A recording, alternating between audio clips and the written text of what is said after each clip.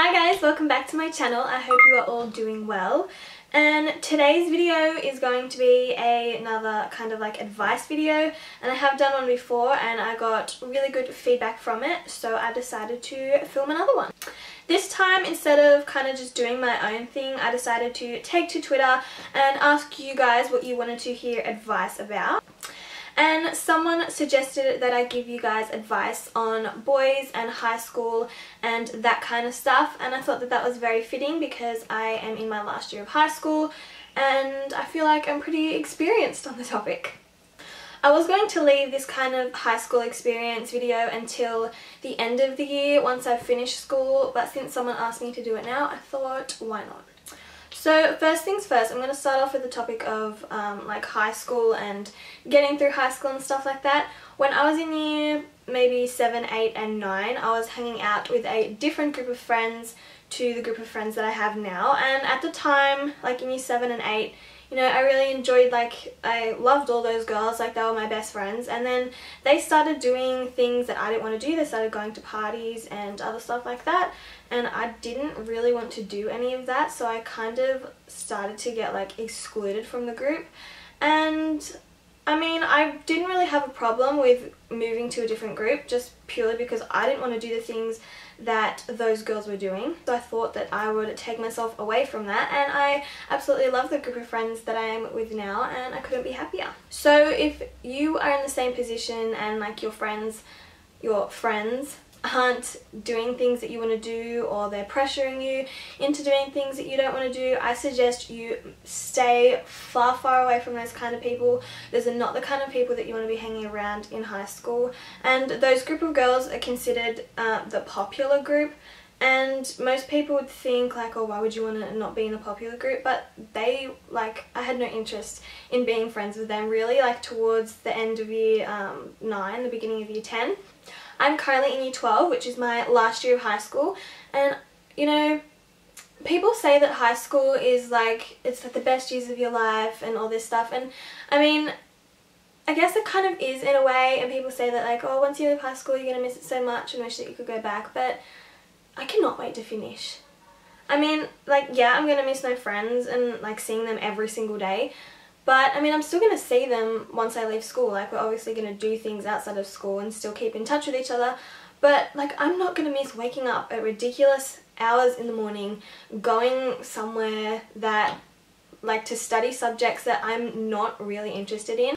But saying that, high school and education is important, and if you want to go to university or college, you do need to work very hard. And being in year 12, I'm smack bang halfway through year 12. I have about 5 months to go, and like, I have 3 major works to do: one for visual arts, one for my society and culture class, and one for my community and family studies class, and they are a lot of work. And it can get hard to like juggle everything, but you need to, time management is key when you're in high school. If you have like hobbies, like if you dance or play a sport or do whatever outside of school, you need to make sure that like you can keep up with that and can keep up with school.